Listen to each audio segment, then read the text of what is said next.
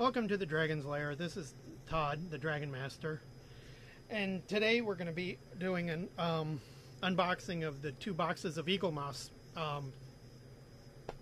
vehicles that I get. I guess you can call Starships vehicles. You do fly in them. Like I said, I wanted to do when I opened up my my geek box from the UK. I wanted to talk about Eaglemoss. So you'll be able to find their link down below. So let's start off. This one is the Starships. They come packaged in a box from UPS. You open it up. First thing that's always on top is your invoice telling you which Starships you get. And it looks like they were probably out of the one because they shipped me issue 24 and 26. So they must have been out of issue 25, which I was actually wanting, and it was the Prometheus from Voyager, and it comes bubble wrapped. Well, not bubble wrapped, but it comes with bubble pillows. So the first ship we get is the Xindi insectoid warship from Enterprise. Both ships are from Enterprise. So they come in nice boxes. And they show you all the different TV shows, and they do the movies. So, and they come packaged really well.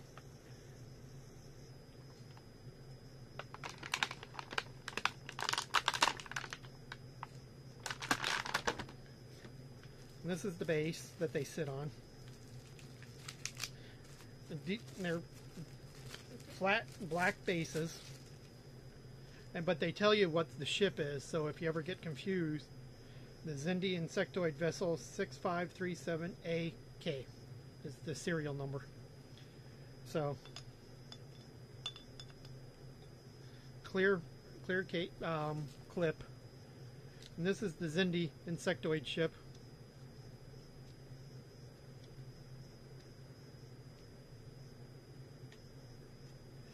They're really well detailed. They're cool. And they fit on their bases really well.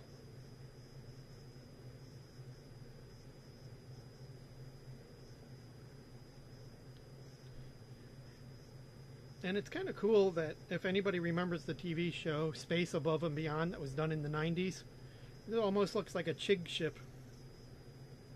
Chig fighter.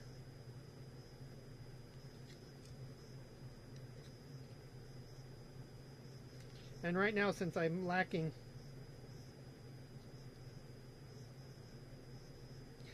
space, I put them back in their cases and put them in, not really a storage area, but in a safe place behind all my subscription boxes. And you also get a magazine with it. This is issue 24. And the magazine talks about the ship itself on the show. It talks about different aspects of the show that it was from. Design features, how they came up with the concept that you saw on the show. And then it talks about the race that they belong to. And then they tell you what the next ship in the series is. See, I should have gotten the Prometheus from Voyager. They're really good magazines. On your second shipment, you get a free binder that holds the first 15. And then you can order more binders if you want. That's what those are in the background that you can see up on by the window. Those are the 2 binders for the Batmobiles and the Star Trek Starships. Next is the 22nd century version, from the TV show Enterprise version of the Tholians.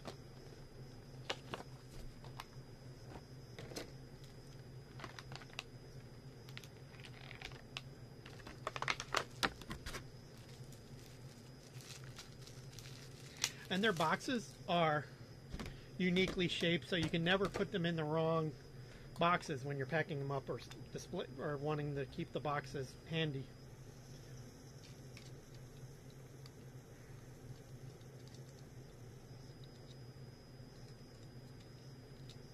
There we go. That's the Tholian ship. If anybody remembers the episode that the Tholians were shown on, it was season 4 of the Mirror Universe Enterprise one, where Archer found the USS Defiant Constitution class, and the Tholians built the web around the NX-01 Imperial one.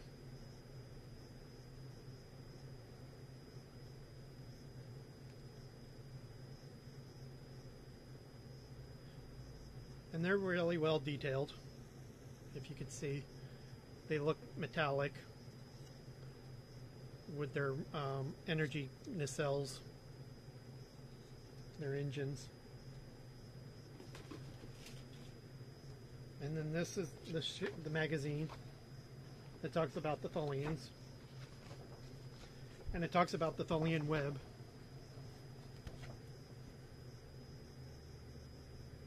And then this one has actually a full-out diagram of telling you the detail of the ship.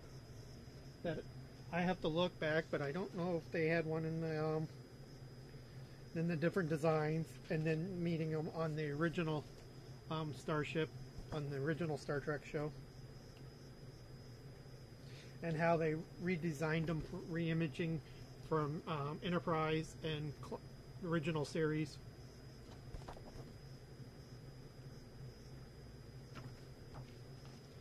And then they do the same thing. They show you what the next ship will be. And that'll issue 27 will be the Romulan bird of prey from the 22nd century, from the Enterprise series. So let's see if they did a diagram of an insectoid warship. No, they did not. There is no view telling you, oh, there's kind of a data feed. They just show you the different sides. They don't go into detail of what everything is on here.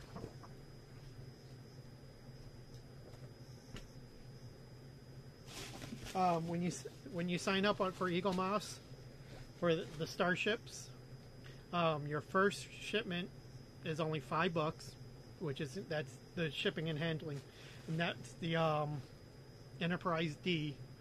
And then your second shipment, you get the free notebook to put all your magazines in. And then after that, you get after different shipments, you get other free things. You get the dedication plaque from the Enterprise D on one shipment. I think it was like shipment 6. Then shipment 10 or 12, you get the Enterprise D refit from the final episode of All Good Things. And then shipment 20, I think, or 25, you get the Borg ship. So that's it for the Starships. Next, we have the Batmobiles. They come in the same kind of packaging with the with your invoice, and they come with a bubble pillow too, so they don't break up. But the Batmobiles come sealed, so they can't pop open and break.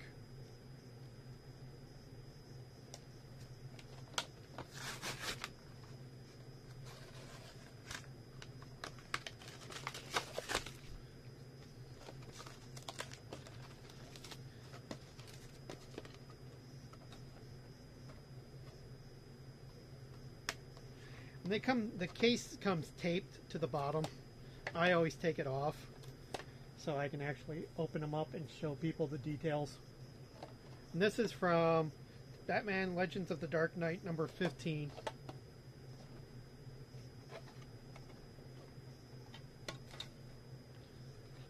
And there's that Batmobile.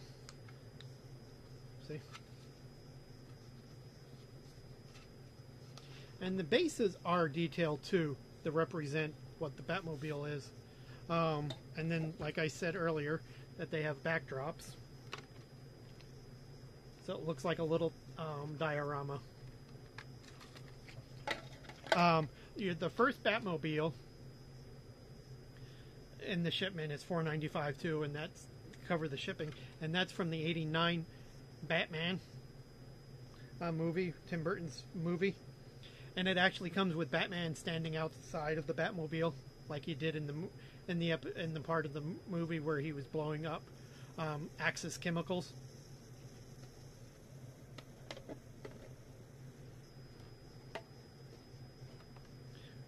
And then I'll show you the magazine for that one. That's issue 25. And in that, they actually do, everyone does come with a blueprint. See, it shows you what the Batmobile is, how they designed it, and the diagram. But they always show you what's in the Batmobile, all the interior and all the gadgets and everything. And they come with a notebook that you can put the stuff in too. And the next is issue 20. This was 25 also. Issue 25 of the Batmobiles. Next one is issue 26.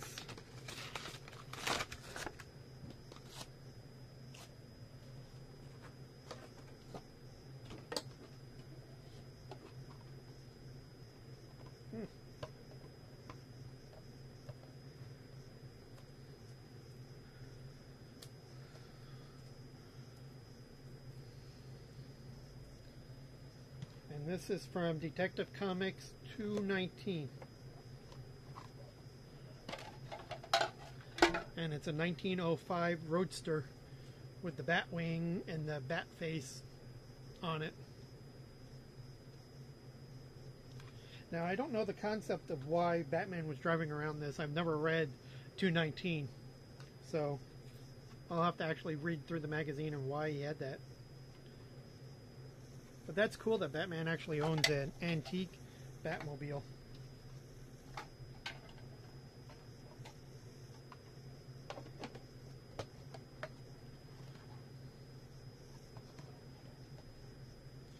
And here's the issue. And the next Batman, issue 27, will be Batman Legends of the Dark Knight 156.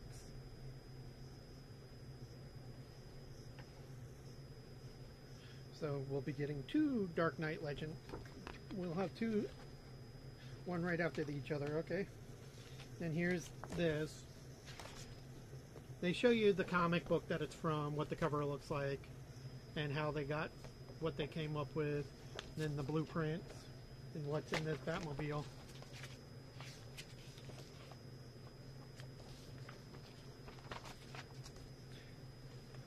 If any Batman fans are out there and know why Batman had this 1905 Roadster as a Batmobile, please leave me a comment down below. And then they talk about Batman in the 50s. Each issue's got something different in the back talking about it. This Batman's talking about Batman in 91. So, that's it. If you want to subscribe, check out their website. I'll put a link down below of Eaglemoss. They're a really cool company. And if you ever have trouble with them, email them. They respond quickly. And the Batmobile free things, you get your first issue. You get your first free thing is the notebook. Your second, I think it's like issue 6 or so. You get the Batman Bat 1 license plate that's on the back of the 66 Batmobile. The third one is the armor cocoon from Batman and Batman Returns. The fourth one is, I believe, the Batwing that I haven't gotten yet. They're out of stock. So when they said as soon as they get it in stock, they'll ship it to me. They're really cool, and they do have special editions for both the Star Trek and Batman. One of the special editions for the Batman was the Bat from the, Nolan's third part of his trilogy, and they have a couple of other special editions that I haven't picked up yet. The Star Trek special editions are the Enterprise from the 2009 reboot, the USS Vengeance from the sequel, and Deep Space Nine. Deep Space Nine was their first special, and it's a really detailed model, and it's big. The specials are bigger in size than most of the regular things, at least in the Starships. The Enterprise from the reboot is that bigger, where the regular Enterprise models are about yay big. The Vengeance is even bigger. Deep Space Nine's pretty good size. And then there's a Borg Cube that you get free, which is the last of the free things that you'll get. And like I said, the Enterprise D is a free one. The Borg Cube. And then go check out their website. They have all the detail and everything. Really cool company. If I would have thought about doing blogs earlier, I would have started doing blogs of these ships each month that I get them. But I like them. Go check them out. Leave comments down below. Thank you for listening. And keep watching and come check out my next video unboxing. Thank you.